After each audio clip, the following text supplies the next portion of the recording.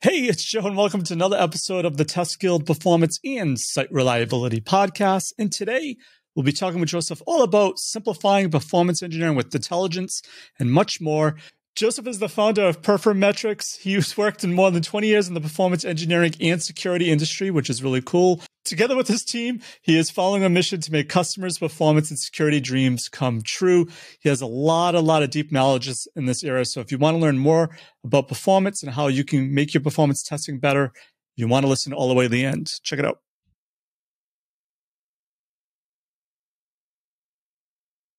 Hey, Josef, welcome to the Guild. Thank you so much, Joey, for having me. It's my pleasure. Awesome to have you. I guess before we get into it, I think I really butchered your bio. So is there anything that you want the Guild to know more about that I left out? Yeah, so actually, it's important that we all share the knowledge, I believe. So you're doing an amazing job in this area. So I really appreciate your show. And yeah, happy to be there today, talk about performance engineering, AI-powered performance analysis and all that stuff. Absolutely. Love it. Love it. And speaking about sharing the knowledge, that's one of the reasons why I came across you. You have a really great website, and on that website, you have a lot of resources. One of them being, it was like calculators about different, it's like a performance toolbox, basically. Right. Yeah. So I thought we'd dive in there and then maybe talk a little bit about other things based on that. So I guess, what is the toolbox if people haven't seen this? Yeah, it's actually open source. So we created this as part of our job. It's always the challenge at the customer side projects. We were asked, how many concurrent users do we need to simulate? And you can definitely easily calculate it, use a spreadsheet. But after being asked these questions a few thousands of times, we built a nice open source toolbox to calculate the session time, how many concurrent users you use and all that stuff. We use little slow, quite easy, straightforward, simple math, but very useful. And we see a lot of performance engineers around the world using this open source toolbox. And yeah, it's a pleasure to provide it to the entire community. Very nice. And right now, I think there's like 6 options, but I'm sure you'll be adding to it. The first one is throughput. The second one's concurrent users. The third is session time. You have one on impact of improvements, and you have another one, I think, on expected availability and allowed downtime. So out of those 6, is there one that's more popular than another?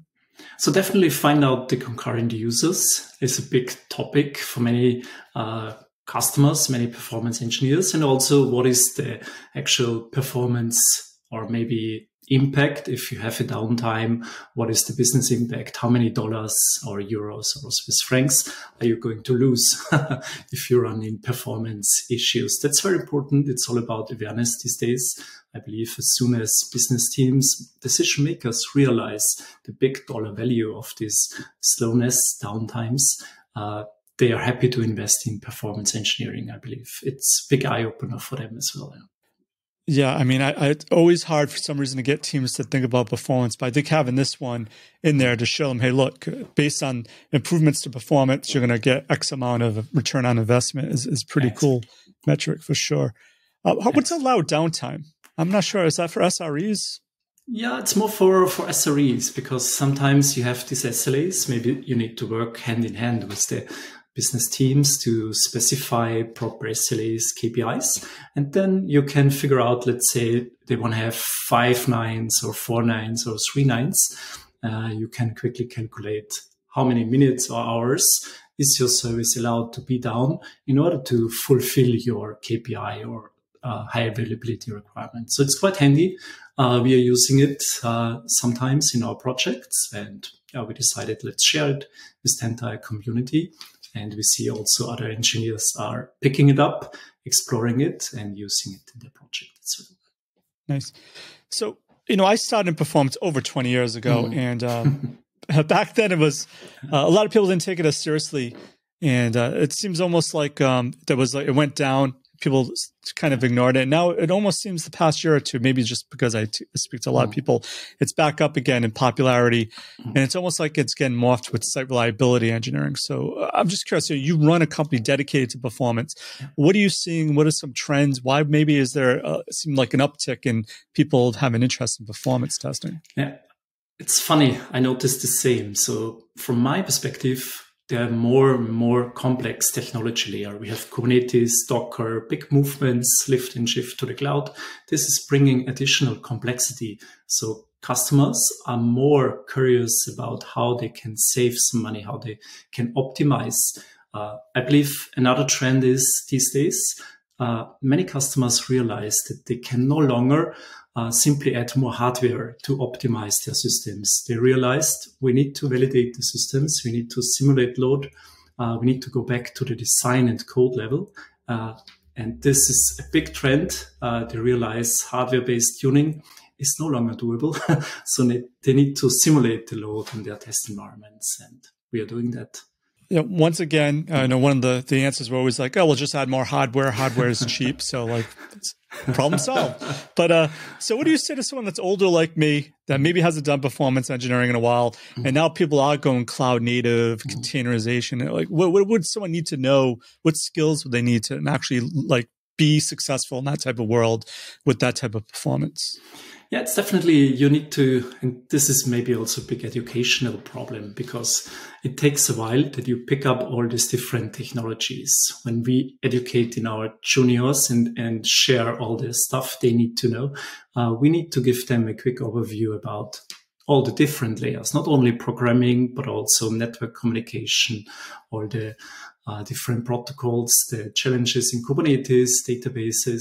You need to be really a kind of full stack engineer these days to optimize and tune systems for speed. And it's more and more getting complex these days, because we have now the cloud, we have Kubernetes, we have Docker, each and every year almost an additional layer.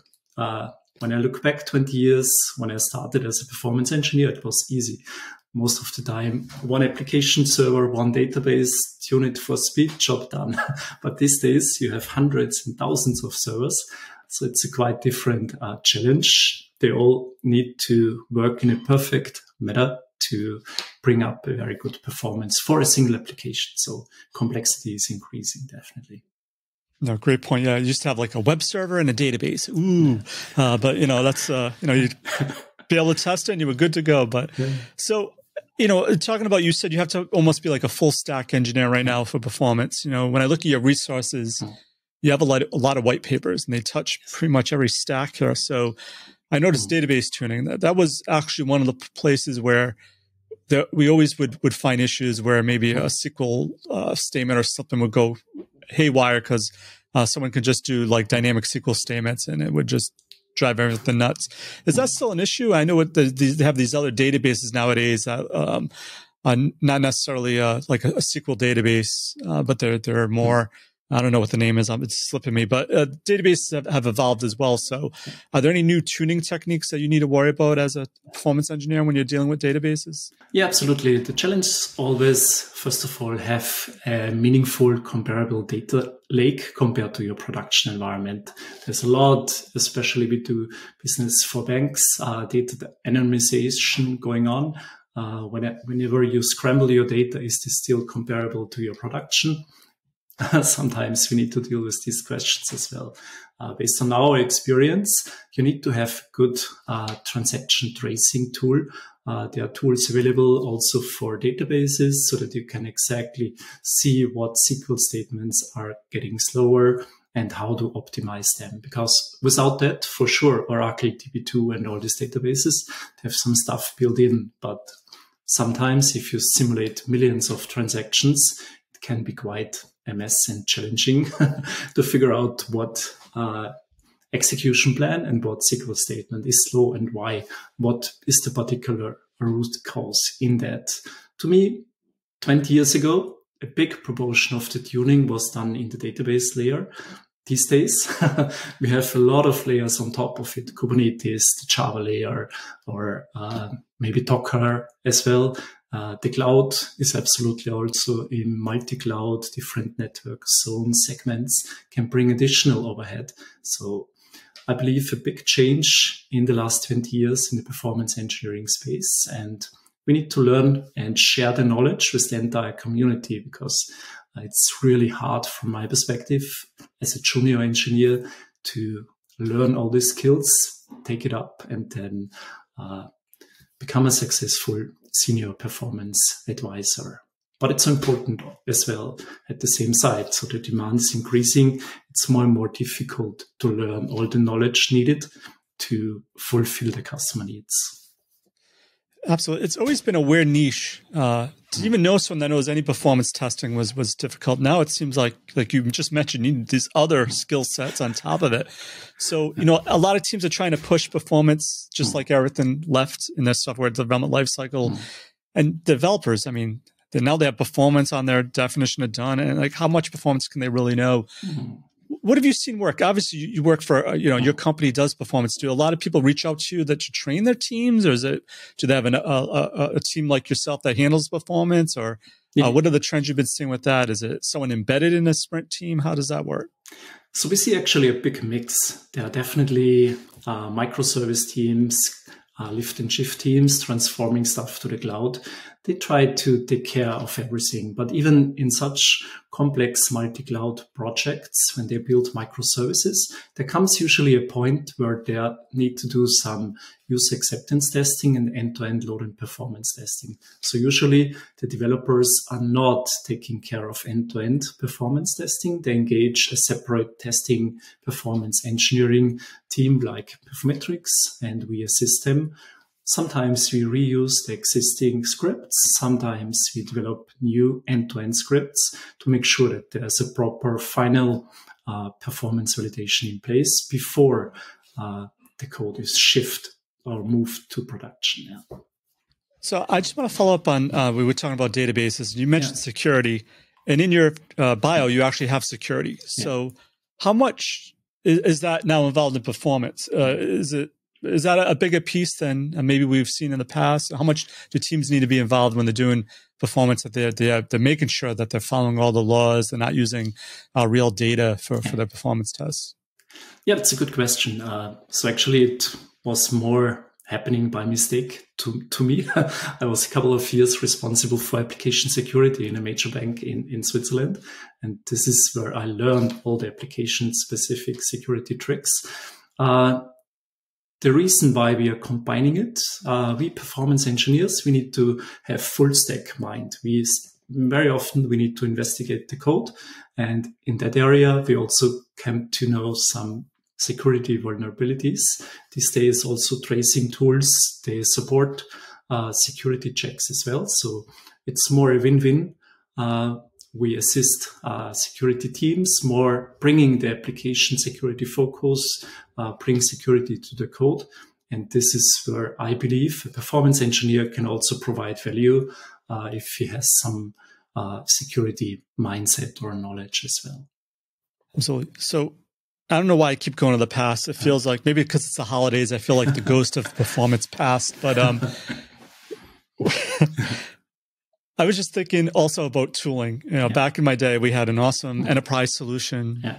It was able to handle everything, the monitoring. It could handle putting the load on the application. It had a dashboard. It had everything in it. And nowadays, from what I've seen, there's solutions out there, but it seems almost like anything with open source. You need to mix and match to create a solution. What are you seeing, and what tools seem to be popular nowadays? Do you see people struggling with finding what tools to even use now to do this type of testing?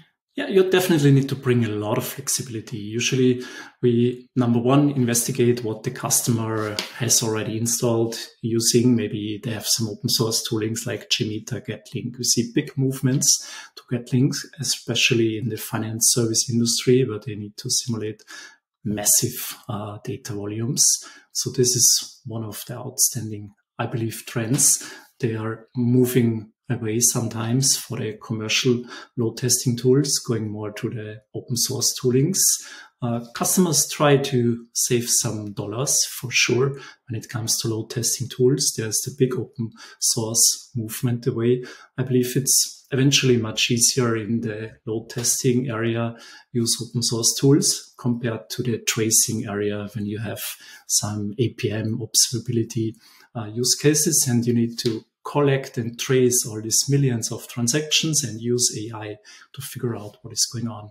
In the load testing area, you could even use, if you're a developer, reuse your JUnit scripts or whatever and then build on top of that meaningful load and performance tests.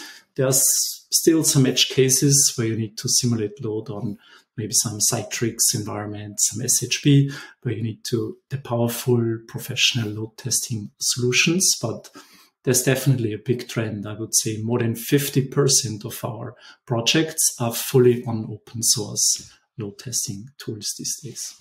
How do you stay up to speed on all the things? Because I know there's a lot of solutions out there like K6, it's more developer centric. Locus, do you try to say, well, let's stick to JMeter or something that's like a open source standard? I'm not going to say hate JMeter, but a lot of people aren't fans of JMeter. So is there any recommendations or rules of thumb you give them? I prefer tools where I can touch the code. So also performance as code. I need scripts. I had made some mixed experience when I don't see the code and I can only do some wizard-based scripting. This is not my kind of thing. But yeah, you need to learn all of these load testing tools when you are a full stack engineer. I believe it's absolutely doable but everyone has his preferences for sure.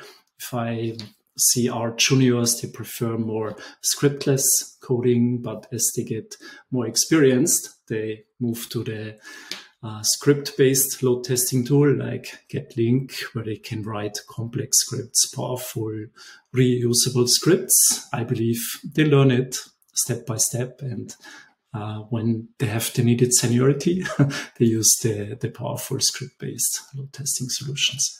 Absolutely. I definitely agree. How about user experience? Back in the day, once again, used to be just all about load testing, stress testing. Now it seems a little more nuanced, a little more like, how's it for one user, and how's it look, and how's the user experience for performance? How quick is the transaction? Is that more of a thing now that you have to engage with? Yeah, especially when there is no load and performance testing solution in place. We usually use some open source tooling, the create browser plugins where you can check already single user performance. There are big, rich client applications these days, single page applications, where you can do a lot of use the browser Chrome developer tools and check what is the end-to-end user experience, because a big proportion these days is now spent on the browser layer. There's also a trend, use the full browser, generate load on the full browser. We had mixed experience in that area. It's always a challenge regarding number of load injectors you need to provide, because these virtual users are very heavy. So usually best practice from our side is use open source solution, generate the big load on the protocol level, and maybe use something like Selenium or some full browser-based solution on a single user base, just to have also on top of it the end-to-end response time available. All right, so not so different. Back in the day, I used to use LoadRunner to put the load on it, and I'd use a WinRunner script to check the front end. But obviously, it'd been in a loop, so it wouldn't be accurate. But it was just for sanity's sake. Right? That's awesome. Still works. Very good. Yeah, still works. Love it. Yeah. So you did mention AI. I always thought AI or machine learning would be perfect for performance testing or performance engineering, because you have all this data, and that's what it's really made for, where it seems like it's really been pushed more towards the functional testing. So could you talk a little bit more? How do you think AI can help with performance engineering? And maybe we'll talk a little bit more. I think you have a solution that actually implements AI and how that helps. Yeah, it's a big trend. I believe definitely we should use advanced toolings to simplify our job. This is the key message here. We see it already working in a perfect fashion in the APM area, observability. Example, Dynatrace has an awesome platform in that area. I believe also it could be a big help for performance engineers. We use it day by day, investigating the tracing, but also when you need to share the knowledge and you need to learn what are the best practices. For sure, you can go to Stack Overflow and whatever Google engine you wish, and you can try to find something meaningful. But at the moment, we are working on a performance engineering maturity model, and we try to centralize a lot of knowledge, best practices in there.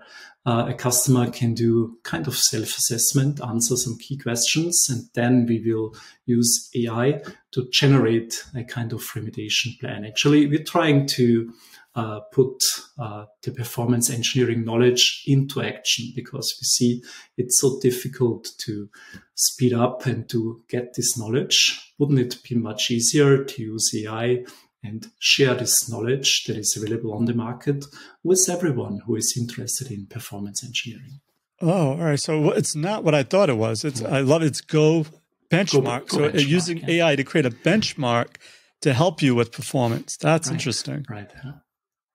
Have you learned anything from this? A lot of times when people create a solution and then it goes in the wild, you're like, I didn't know people are going to use it like that, or wow, it really works to do this.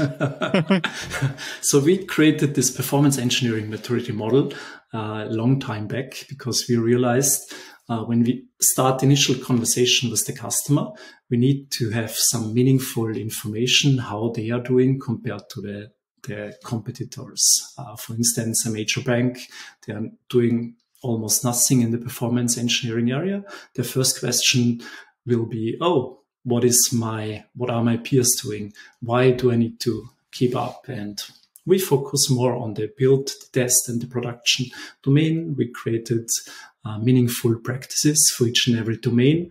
And we can exactly, after a short assessment, 5 minutes, give a performance engineering benchmark rating and show them how they are doing, and use AI to generate a remediation plan for these guys.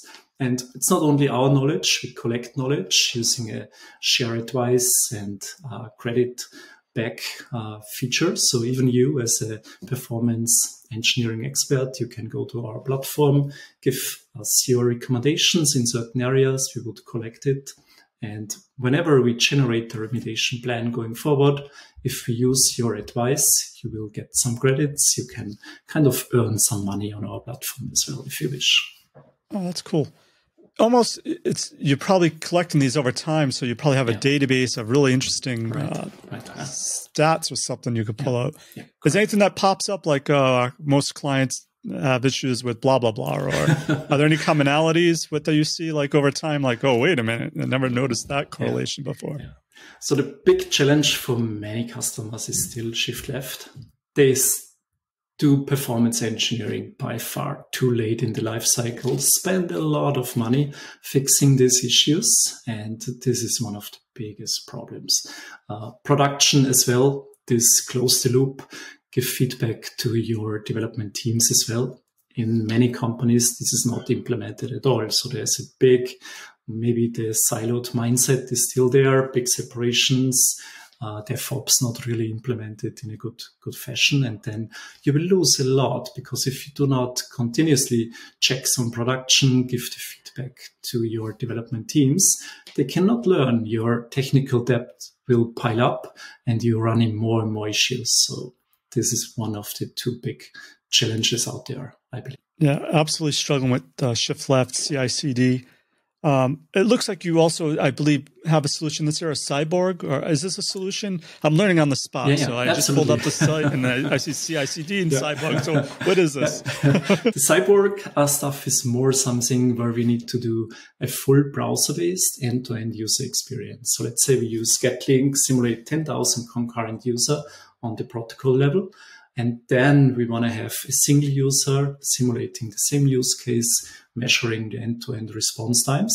So we have created a Cyborg based on Selenium. It's more a keyword-driven approach where you can easily create a test case, keyword-driven without any program knowledges.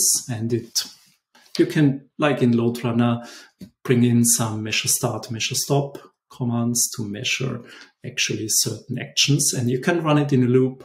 Let's say one test case 500 times during 1 hour to see what is the end-to-end response times while you're executing a load test. So it was a long time a vision from us to reduce the scripting effort.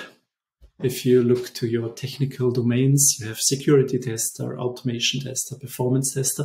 They're all writing somehow scripts, and maybe we'll implement this in the future. But our vision was also cut down scripting effort, have one kind of script framework that could help you in all the areas, security, automation, performance as well. No, it looks really cool. And I love how it does incorporate security, like you mentioned, fuzzing, OWASP. Yes. A lot of things. So I think it's much needed. So this is really cool. So Josef, I believe you're well known in performance, but especially with finance. And I know there's things like fintech coming out and it's like the hot space. So is there anything that you see in finance that makes it more difficult or more demanding for a performance engineer? Yeah, finance is a big topic, I believe. There are standardized core banking systems. You need to optimize them for speed. And there's also one trend that me and you as normal customers, we no longer go to the banks. We do everything online. So we expect fast mobile applications, mobile banking applications. So banks realizing that they are fighting for this digital banking customer, and they know they need to improve the end-to-end user experience, response time. So I expect definitely more performance tests, optimizations in that area as well. The other trend from a banking perspective, banks are lifting and modernizing their systems. They want to get rid of mainframe. They introduce kind of standardized core banking systems, and tuning these systems like Temenos T24 is a challenge. You need to do a deep dive to get rid of the performance problems in there. But banks can definitely save a lot of money if they modernize their platform, because the doors are wide open for future improvements. And yeah, from a performance engineering space, definitely an important topic to make sure that your engine in the background is running reliable and in a good fashion at all. Yeah. Well, yeah, once again, my past, I worked for an insurance company and they had mainframes. People still probably surprised they still have mainframes, but we always had to worry about MIPS and like using too many MIPS, and that would cost a lot of money. So that's interesting how a lot of people trying to move away from that. Very cool. Yeah. Okay, Josef, before we go, is there one piece of actionable advice you can give to someone to help them with their performance testing efforts? And what's the best way to find or contact you? Absolutely. So I'm happy to help everyone. Please come on our website, performetriks.com or gobenchmark.com. We try to share the knowledge with everyone. I believe knowledge sharing is really key, especially in our performance engineering domain. Talk about what works, what does not work for you. Use our platform. And to me, one of the best advices would be that you keep up learning new things. Don't get stuck in your current activity. There's a lot of fantastic stuff to explore out there, and learning new things is really key these days. Try it out, all this Kubernetes, cloud stuff, shift left, CI/CD stuff. You can pick it up. And it's an exciting area in the performance engineering space. And I would be happy if you reach out to me anytime. Thanks again for your performance testing awesomeness. For links to everything of value we covered in this episode, head on over to testguild.com/P106. And while you're there, make sure to click on the Try Them Both Today link under the exclusive sponsors section to learn all about SmartBear's two awesome performance test tool solutions, Load Ninja and Load UI Pro. And if the show has helped you in any way, why not rate and review it in iTunes? Reviews really do matter in the rankings of the show, and I read each and every one of them. So that's it for this episode of the Test Guild Performance and Site Reliability Podcast. I'm Joe. My mission is to help you succeed with creating end-to-end, full-stack performance testing awesomeness. As always, test everything and keep the good. Cheers.